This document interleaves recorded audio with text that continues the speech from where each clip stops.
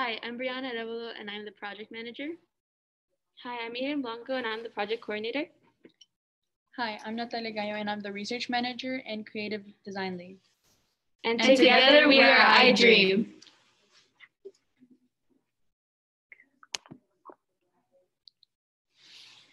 So our main issue was pollution in the ocean, and some facts about that are plastic accumulating in our oceans and our beaches has become a global crisis. Billions of pounds of plastic can be found swirling convergences that make up about 40% of the world's ocean surfaces. At current rates, plastic is expected to outweigh all the fish in the sea by 2050.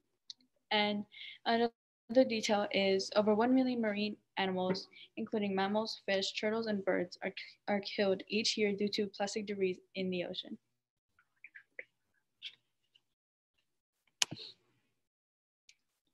This is a visual display of the amount of pollution in our oceans from 2004 to 2015 in billions. As you can see, this has increased by many.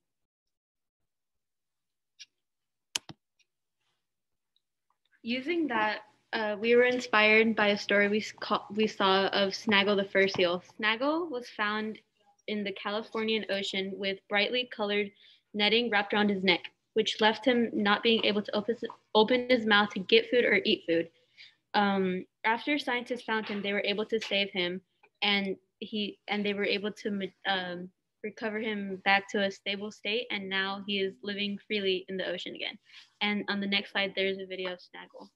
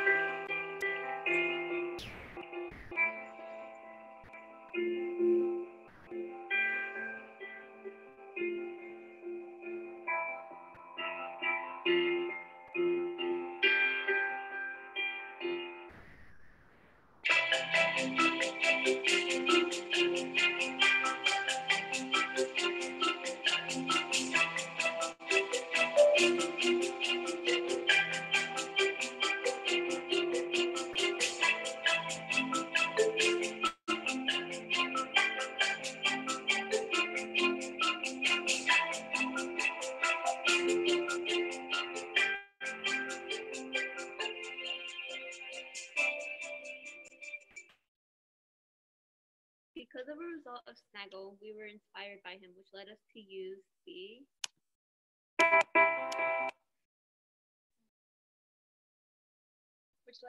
engineering design process. We use the engineering design process to guide us through the problem, research, and development and testing of our challenge.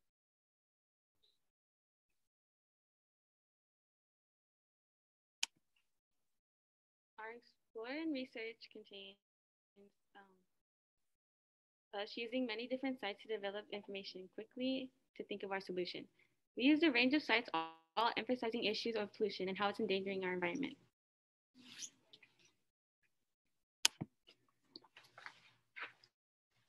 Our group brainstormed and imagined the idea we have here today, the MPV, the Marine Pollution Vacuum. We as a group planned together on how we should go about the solution. Creating the prototype took a lot of effort, but we managed to devise the MPV.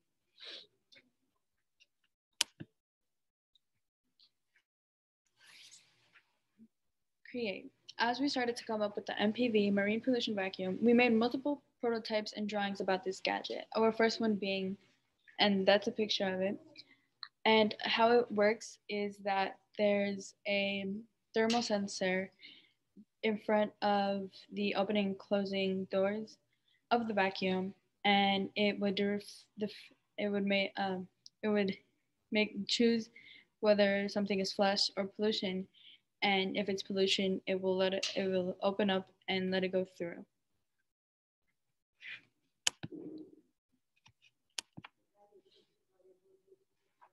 A list of materials / cost of the items. So first, we used a plastic storage box that was $58. Second, we used a fishing net that was $4.96.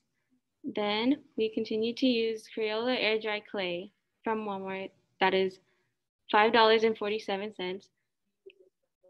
We used silicone reusable straws that were $4.94. Lastly, we used tinfoil that was $1.98. Our total of the prototype was $17.35.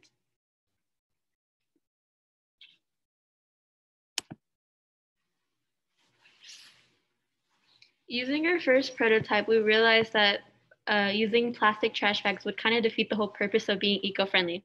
We also conducted that using plastic trash bags would logically cause for too much water to be sucked in on accident. Following with the engineering design process and help from some scientific reports on ocean pollution, we made improvements on our prototype.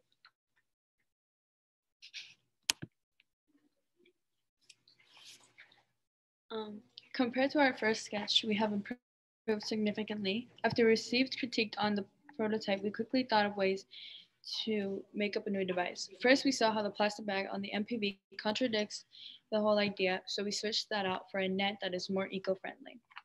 And this is our prototype.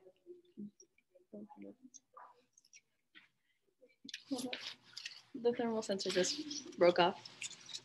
And basically how it worked is that it was supposed to open up, and yeah.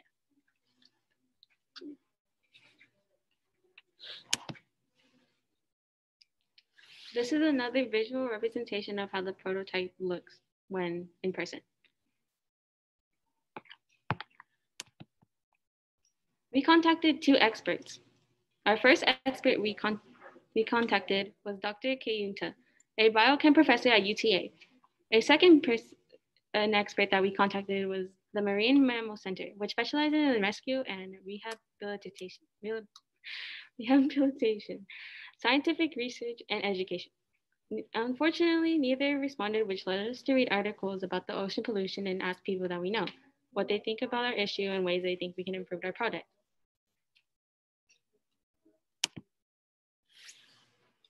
Some resources that we used to get our information were theworks.org, marinemammalcenter.org, biologicaldiversity.org, and conserveturtles.org.